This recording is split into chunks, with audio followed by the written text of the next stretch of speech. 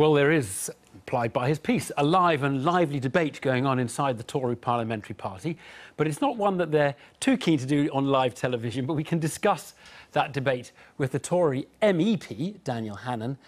Mr Hannan, a lot of people are looking for compromises and a slightly softer Brexit. I just want to ask, would it be acceptable to you if, as part of this, we decided to leave the single market but stay in the customs union, so there didn't have to be a border between the north and south of Ireland, and car companies could trade their parts backwards and forwards across the border? I think that would be a very bizarre way of interpreting an open Brexit. Open Brexit, by all means maximising our trade links with the rest of the EU, but it also means being able to trade with the rest of the world. Now, even the EFTA countries, Norway and Switzerland and so on, they do it the other way around. They have partial membership of the single market, or in the case of the EEA countries, complete membership of it, but they are outside the customs union, and so they are able to sign free trade agreements with China, Japan and so on, the economies that are really growing. If we're looking to the long term, that's where we need to be. Right. Well, a lot of people have ruled out being in the single market, so the second best for some of those people is being in the customs union. Is that something you could swallow if that's what... I can see you don't think it's a good idea, you'd rather it wasn't, but could you even swallow that as an idea? But, I mean, to be honest, I think some of those people are just sort of grabbing totemically at things. Look, the referendum was fought by a lot of people who were fairly close to the middle. I've never really bought this idea that the whole country is divided down the middle. Look, Leavers and Remainers are patriots who want the best outcome. And I think we agree, whether we voted Leave or Remain, that we want now to have the closest friendship with our European allies. We want to have military alliance with them. We want to have commercial ties with them. We want to keep the bits of the current deal that are working, and that may include some of the existing EU programmes. I don't think anyone's against that in principle. Okay. But we want to do it on the basis of getting the best possible deal for us. No, but everybody agrees that this phrase... partly that means... Getting the best possible deal, everybody agrees with that, and we'd all like all the benefits and none of the cost. But look, I'm taking it that you wouldn't buy the customs union. Is there any flexibility in your mind about the jurisdiction of the European Court of Justice, the ECJ?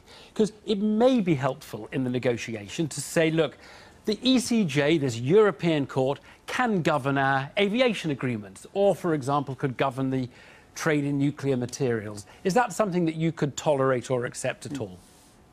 But the EU doesn't do that with any other non-EU member state. As I say, but could you tolerate it if we could persuade them?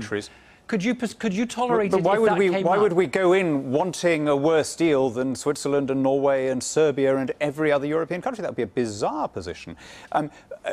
We want... Look, I mean, the way you can get around that issue and make it work to the advantage of both sides is to do what the Swiss have done, which is to say, you'll have your court and we'll have ours, but where there is a plain interest in having the same policy or a harmonised outcome, we'll simply do that through a bilateral treaty. So we won't be inviting foreign jurisdiction, but the outcome will be the same. The Swiss have replicated, I would say, 85 to 90% of the contents of the single market, including the real biggie, which is the prohibition on discrimination against goods or services on grounds of origin, but they do it through bilateral treaties and domestic legislation. So you're sort of veering towards the Swiss option, but by and large, you're not sounding very compromising.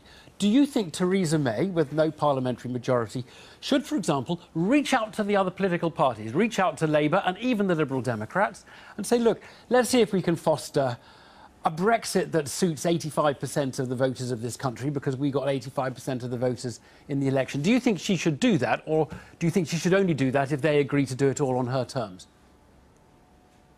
No, I do think we should be reaching out. I've said ever since the vote, it was a 48-52 vote. That is not a mandate for severing all your links. That is a mandate for a phased, gradual repatriation of power. We'll end up with a deal that is almost by definition going to go too far for some people and not far enough for others. But we should aim to get a deal that all sides can at least live with. And I think that will mean keeping a lot of the current links that we have with the EU where those are working. But, you know, even what people have been calling the soft Brexit option, which is the EFTA type option, even that leaves us with our farms back, with our fisheries back, with our international trade, our citizenship, defence, foreign policy. Even, I think we can do better than that, but even that is clearly becoming sovereign and having our own jurisdiction. Nobody is seriously suggesting that we should have ECJ rulings still telling us what to do when we've left.